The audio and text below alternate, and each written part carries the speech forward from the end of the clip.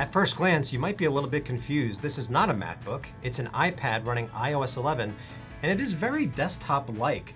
Henry here has walked through all of the new features of iOS 11, how it's going to transform your iPad. These are the top 5. Let's start with number 1. And what's number 1 on your list? It's the dock. It's right there when you open up your iPad at the start of it.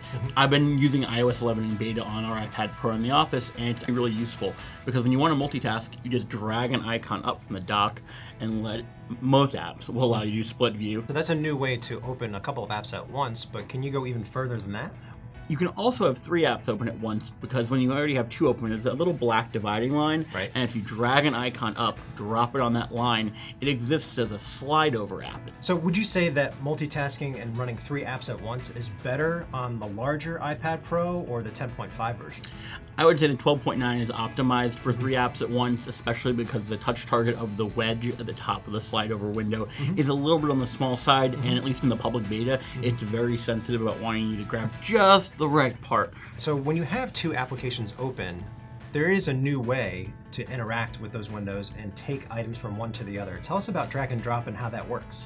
It's different than how you'd use it at home on a Mac. You'll use both hands. One hand to select and hold, right. And then you got your other hand. If you want to add things to what you're going to drag and then drop, you tap around like you're cruising through the Matrix or something, and you've selected them all in what they call a drag group. Right. And then you move them over.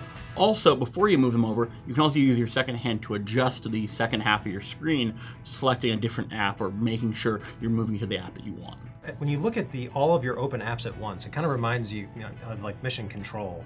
And there is a Spaces equivalent now in iOS. What's that like? Workspaces, a new feature in iOS 11, really helps you keep apps paired together. This way, you have these finally paired, and it shows you in this view of the different groupings. So it's like, okay, you can leave your workspace the way you like and come back to it. I've been complaining about for a long time that iOS has been missing a true file system. How does it work?